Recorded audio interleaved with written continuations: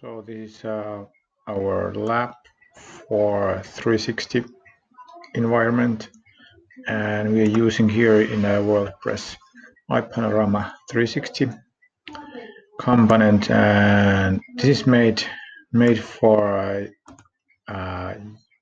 university and high school students where they can actually access the lab. Here's some kind of folder for going back and forward.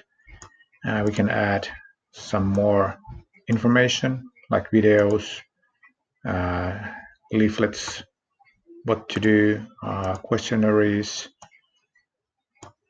That's a questionnaire. Here's a questionnaire. So this kind of things we can do here, and see the video which explains. And here's the home button. So short demonstration. What kind of things we are going to add to the 360 pictures, this kind of hotspots, and this is going to be also added to the Moodle, to the LMS, so students can achieve better.